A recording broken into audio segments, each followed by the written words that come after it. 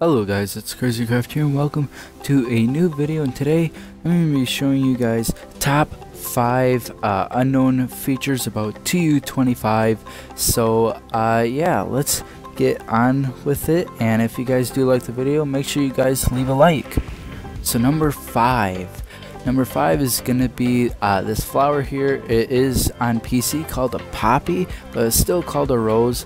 So on screen right now is the old picture of the rose that we had, and then this is the new one, and the only difference really is the shape and that little black thing right in the middle there. That's the only thing, and the only reason why it's called poppy is because of the rose bush, and yeah, they don't want to get confused. So number 4 we'll have to deal with glass panes and the new texture in the creative menu or survival menu. So as you can see, these are different. They used to be like the whole like hot bar size, like one of these little squares. So as you can see, they are different for both colored and regular. So number 3 is dealing with armor. So this is a quick equip, tongue twister kinda, not really, but if you guys press left trigger, you guys can really quickly equip it just like this. Just keep pressing left trigger, you can do it faster than me. I'm just showing you guys a tutorial. Useful in Hunger Games to put on armor easy, and yeah. So number 2 has to deal with potions. That's why you see those green things back there.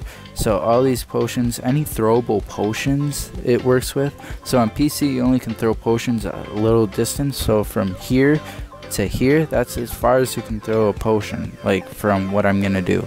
So standing on this green block right here, okay, right here, and if I look my cursor right at the horizon and throw a potion, it's only gonna go up to that green square right there. That's as far as they go.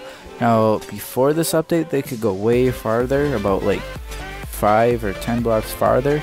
Now they only throw that little bit.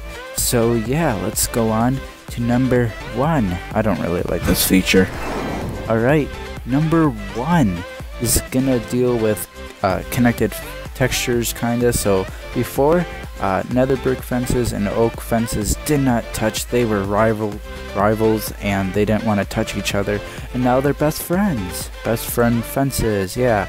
And this also works with glass panes and iron bars. They also connect as well. And I also did this where it's the opposite of what I just did. So yeah, if you guys did enjoy this video, please do leave a like. If I missed any features, small features that aren't in the changelog, please comment down below what I missed. And yeah, I will see you guys later. And remember, be crazy.